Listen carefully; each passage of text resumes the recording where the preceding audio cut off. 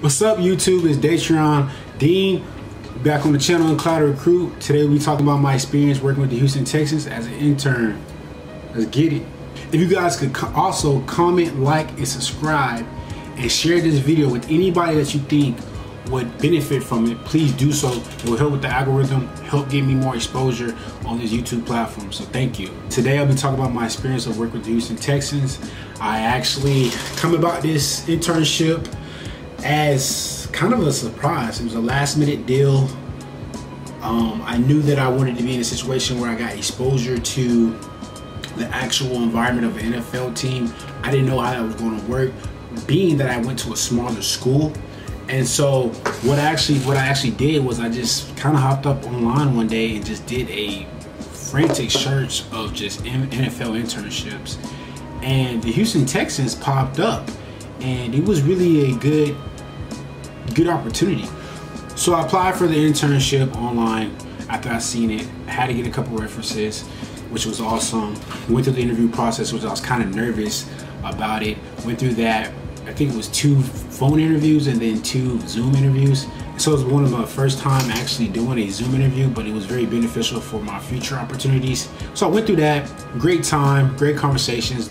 Wasn't even technical. They asked me my experience, why I wanted to do the internship, my past experience as, engineering, being on the football team at a Division I school, at multiple schools actually. And so gave them that feedback about that. They asked me some behavioral questions, and then a couple weeks later I got the position and I accepted it. So the day in life of an intern at working for the Houston Texans, you get to the facility, you show your badge, you go in, you walk in through the tunnel, and the Houston Texans Stadium is huge, it's massive, a lot of different parts, different levels to it, and you can get lost in it. And so I'd always drive in roughly around 6:30 a.m. I was always the first one in there. And so I just sit in the conference room just waiting for the daily task to come up and for me to get started. But it allowed me to actually kind of roam, roam the building, roam the stadium. And a couple of the mornings I actually got to see Deshaun Watson. He was locked in. It was probably about 6 a.m. Had his headphones in, was walking down the tunnel. And the one thing they told us during the orientation, that we were not allowed to ever talk to the NFL players, because you gotta think, these guys are multi-million-dollar players. They are constantly being, bombarded by people for signatures, pictures, just clout all the time. And they don't want to go where they work and get the same energy that they get from a fan. So they don't want you to be a fangirl, or just get too excited when you see them. You just really cannot say anything to them, or you could get fired or terminated.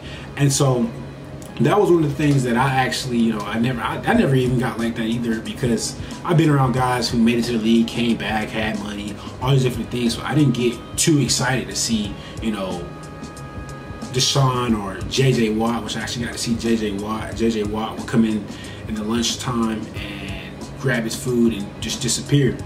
So like I was saying, we were never allowed to talk to the NFL players. You could get fired because of it. And so I would never even, to me it was normal, seeing Deshaun Watson and all these guys, because I was used to being around NFL guys. I mean, it was guys that would go get drafted and come back, and so it wasn't like, oh, this guy is a superhero. Like, I didn't look at it like that, but some people did. At that time, we actually got to see the head coach, Bill O'Brien, which I know a lot of people, they might have their feelings about that, but got to see him, got to see JJ Watt. JJ Watt would come in, grab his food, very locked in on his business, and go watch film right before practice. So one thing about the Houston Texans is that they actually eat lunch with the players. So the staff and the employees actually eat lunch with the NFL players if they choose to. But a lot of the players just grab their food and go to the meeting rooms or wherever else they go. And so they never actually stay around sometimes, but they actually go, they have the chefs and all that. So you get to see the players every day. They're one of the only NFL organizations that do that. So, as all of us being interns, we're sitting there eating lunch, and you see JJ Watt or Bill O'Brien or at that time Javion Clowney walk in, and it's like, man, what? And I will say this about Javion Clowney, he's one of the tallest guys I've ever seen. I've been part of an SEC organization, the Arkansas Razorbacks, and I've seen tall guys and tall, lean, fit, strong, short, stout, whatever you want to call it. I've seen it all.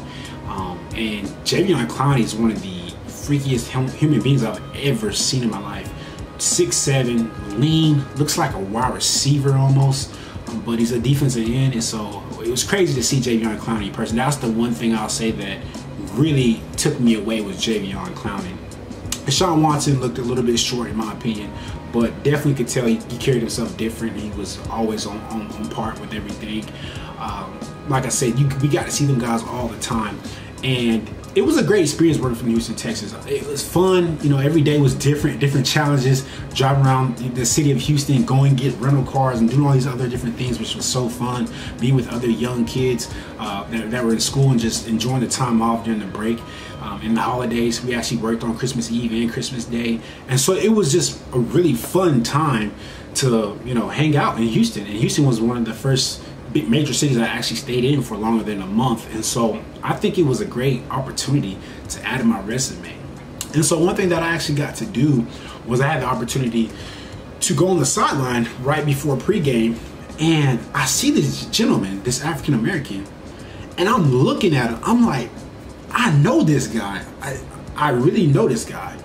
And I just stood there and looked at him like, man, I know this guy.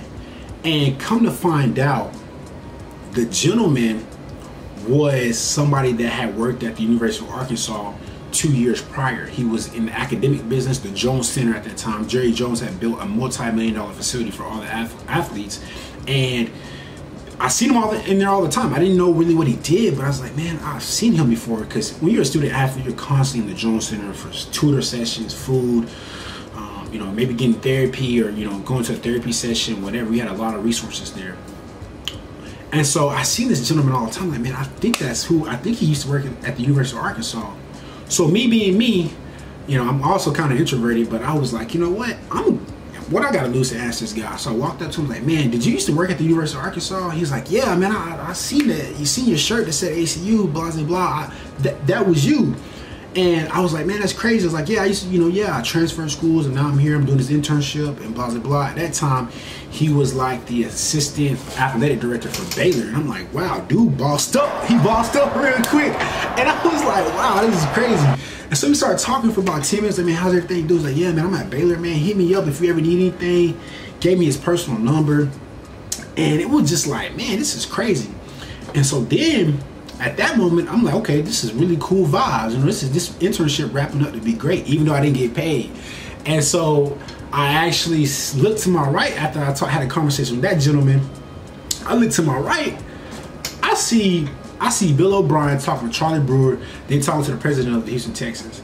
And they all just engaged in a conversation. It's like, man, I would pay anything to just see what they're talking about. Just see the conversation that they're saying. And, and hearing what they're saying, I think that would have been cool. But it was just cool to see, Charlie Brewer at the time, Bill O'Brien, some other big wigs, all talking together and just right there in the mix. And, like I said, I played for an SEC football team and, went through all that and went to another Division I FCS program. And so I've never got hyped of seeing players and this and that, but I've never been on the sideline for a pregame as an intern for an NFL organization.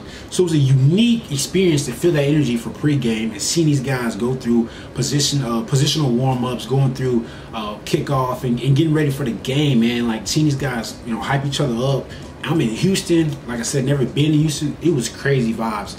I'll never forget that. It was great experience I've ever had working for the Houston Texans.